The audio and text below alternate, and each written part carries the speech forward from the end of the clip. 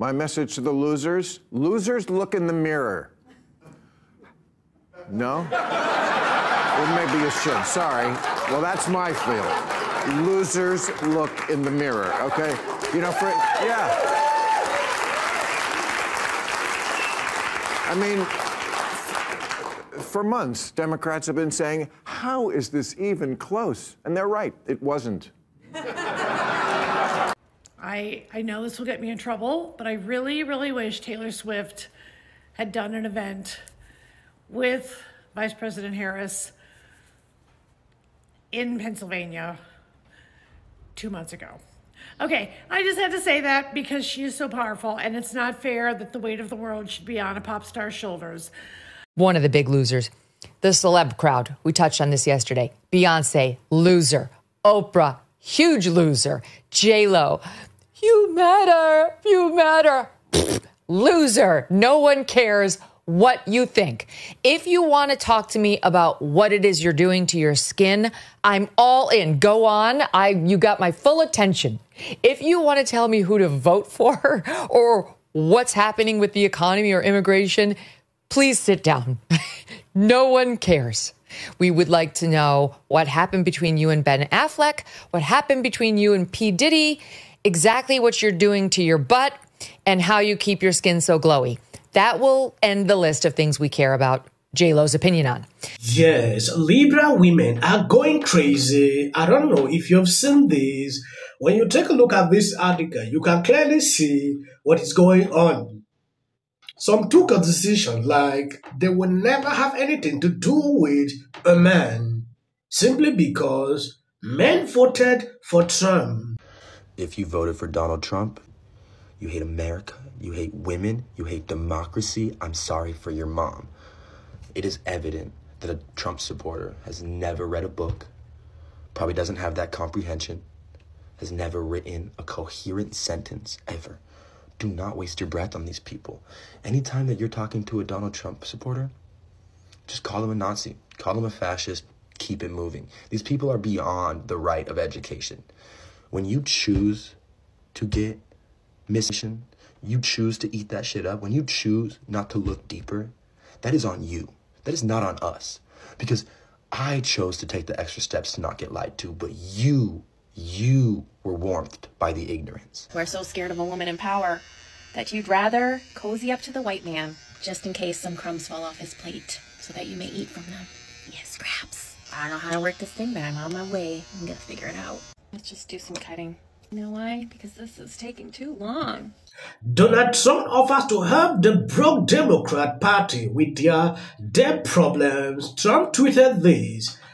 I am very surprised that the Democrat who fought a hard and valiant fight in the 2020 presidential election, raising a record amount of money, didn't have a lot of leftover. Now they are being squeezed by vendors and others. Whatever we can do to help them during this difficult period, I would strongly recommend we as a party, and for the sake of desperately needed unity, do we have a lot of money left over? In that, our biggest asset in the campaign was media, and that doesn't cost very much. Make America great again. Trump is offering to give Democrats money so they can pay off their debt.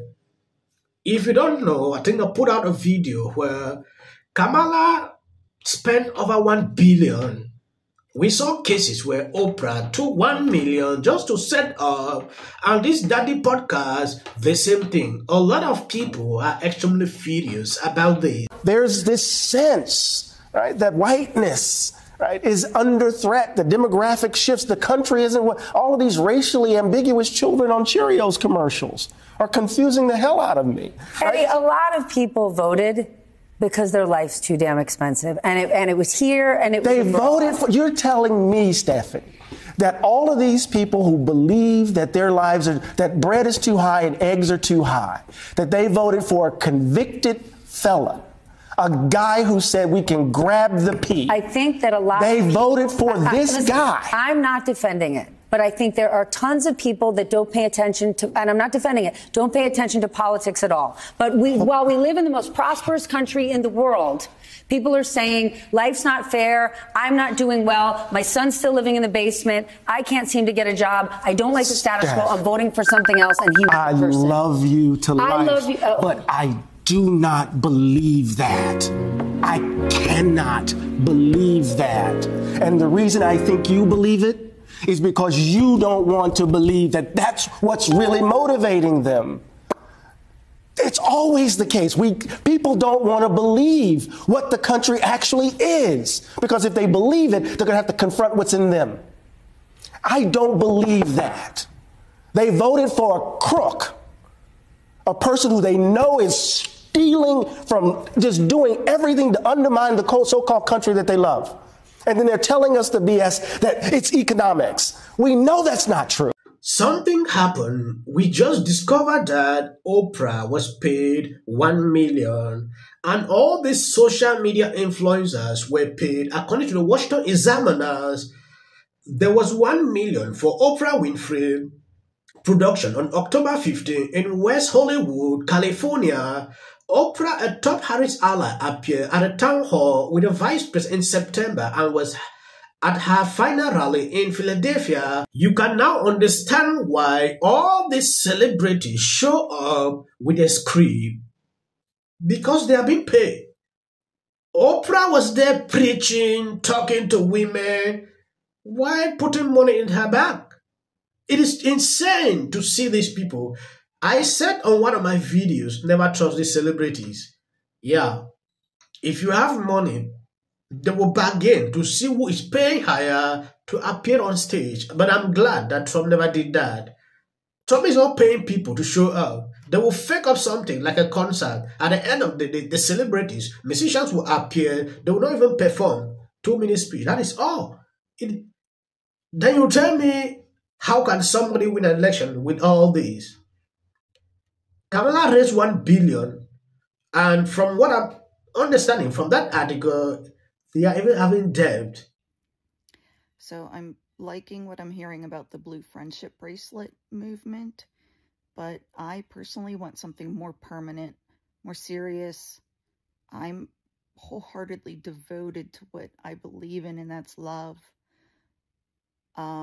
So can we come up with a tattoo and placement of that tattoo to mark ourselves, to identify ourselves to other women and men who share our values, who know that we are a safe person to be with?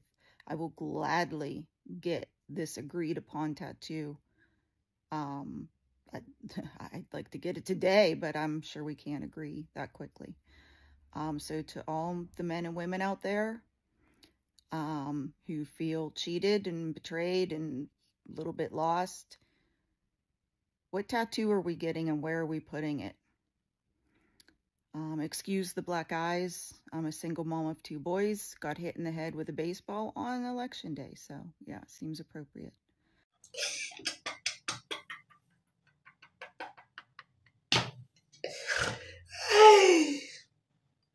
I want you to know what would change after doing this.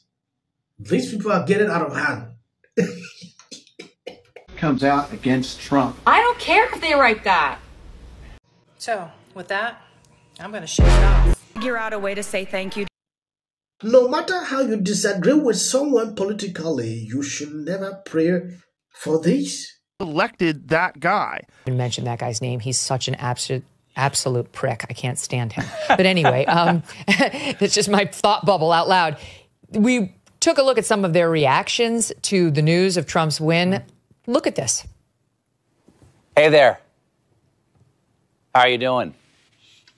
If you watch this show regularly, I'm guessing you're not doing great. Yeah, me neither. Let's be honest, it was a terrible night last night. It was a terrible night for women, for children, for the hundreds of thousands of hardworking immigrants. What will the rest of us be doing on day one? Now's the time to stand in solidarity with our friends, with our neighbors. Well,